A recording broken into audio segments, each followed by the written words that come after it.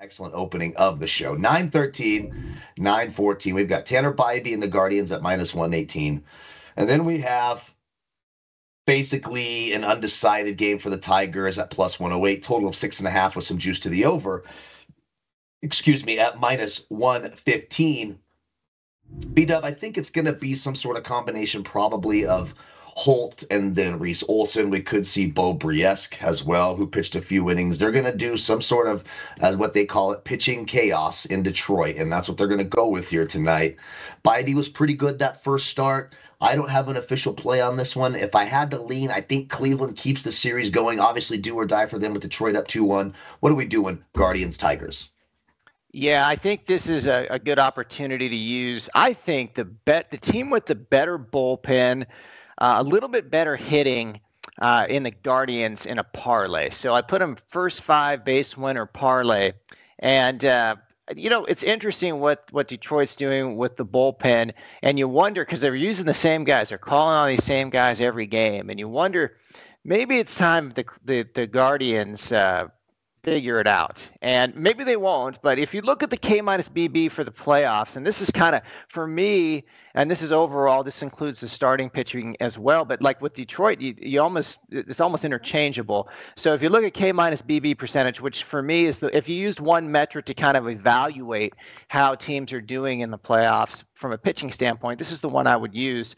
Cleveland's number one, 22.1% K-BB percentage, and then it goes Padres, Yankees, Philly, and Detroit. So Detroit's kind of middle of the pack from a playoff team. And I think that, so what does that mean? Well, the Guardians aren't scoring any runs. The Astros sure didn't in that series.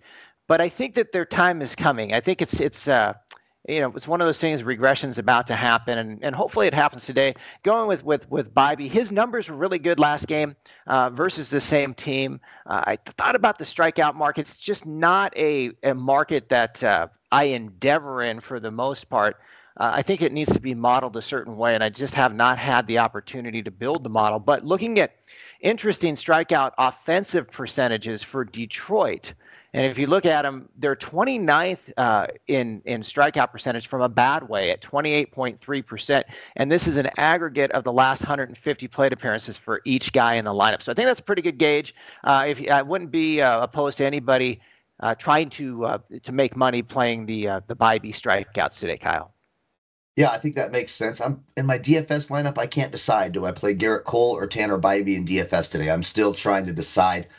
Corbie, what do we do with this one here? I think I like your approach. So we've got a low total here of 6.5. What are we doing with this one? Yeah, I'm going to take, I've done this a few times. I'm going to take the neither team to score 5 runs, -110. Pretty much as simple of a handicap as you can get. Like, this is going to be do or die. Like, you're going to see pitchers pulled fast. Like, we even saw Alex Cobb yesterday pulled after 3 innings. And he looked great. I mean, he gave up 2 runs, but he looked fine. His stuff was breaking. He looked good. This is just kind of the nature of playoff baseball. You can't allow these runs unless they're in the very start of the game. Then you can kind of shell off. But I just don't see either of these teams score. You brought up Jose yesterday was getting walked, and the rest of the team couldn't do anything.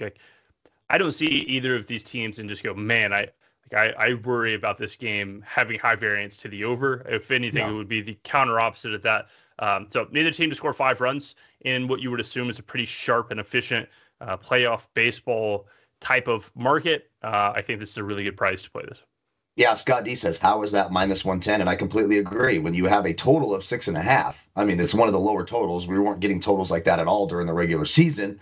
You get a total of 6.5. You're not expecting any team to get 5 runs in that preview. So I like that play. So for purposes of the show, Corbie's locking in race to 5, neither.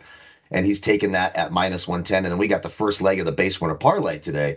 We've got the Guardians on the money line. Gary Sween says, Team America World Police. Have you seen that movie, Corbie? It's from the makers of South Park. They're puppets. Have you seen it, B-Dub? Have you watched Team America World Police? Absolutely hysterical, wildly inappropriate. One of my favorite movies of all time. Definitely worth it. There's a sign. I'm not a puppet guy, but if it's one of your favorites, I'll have to check it out. I'm telling you, it's from the makers of. It's so dumb, it's funny, and it's absolutely. I don't know. I think there's a new podcast. BetUS sponsored a film podcast, film reviews. Because he's got the chat box is like really into it, and Kenny's really good. I'm lousy at film trivia and film knowledge comparatively to you guys, but put Kenny in there. You got the film podcast.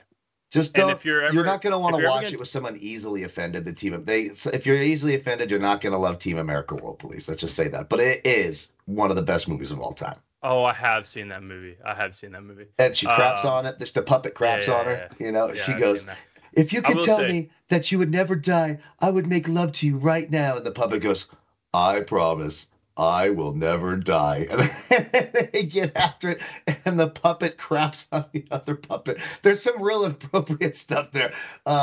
It's funny, in my opinion. I don't know. Yeah, if you're gonna tune into the BetUS film show, do not, and this is my only request, do not reference Rotten Tomatoes scores.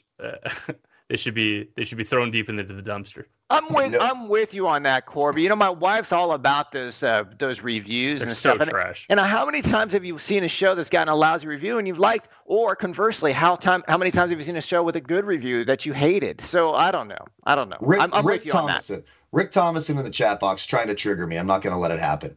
They tested the whole Rose and Jack on the door thing. When Jack tried to get on, they both fell off. That's because Rose is an idiot. Any normal person, they could have got on that damn door. Rose is a complete selfish bitch. All right. And Jack could have got on that goddamn door. You're never going to convince me differently. And then when you tell him I'm not going to let go, as soon as he dies, you just drop him. You just let him. You don't even bring his body to shore. Nothing. You literally say, you promise him as he's dying, "I'll never let go." "Oh, you're dead. Goodbye." Rose. It was all an insurance scam. Rose is the biggest piece of shit in movie history. I will die on that hill.